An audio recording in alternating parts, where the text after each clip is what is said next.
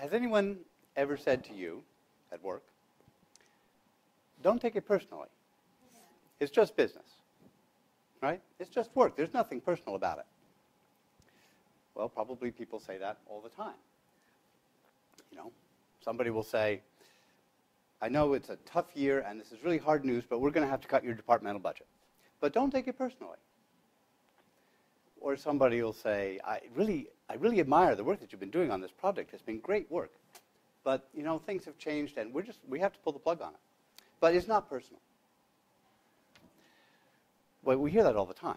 But the people who say that kind of thing, they really just don't get it. Because work is personal. I mean, I take my work very personally. Now, the only way that I can not take work personally is if I turn myself into a cog in somebody's machine, right? Machine parts don't take things personally. I mean, like when was the last time that your car mechanic said to you, you know, your carburetor isn't really performing at its best these days, and I think that you've offended it somehow. It's feeling undervalued, right? No, machine parts, they don't take things personally. But I don't want to be a machine part.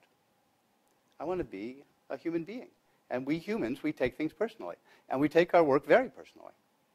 And our best work, when we bring our personal best to work, it doesn't get any more personal than that. And getting people to bring their personal best to work, that's the holy grail of leadership. So in order to lead people, to bring their personal best to work, you have to get personal.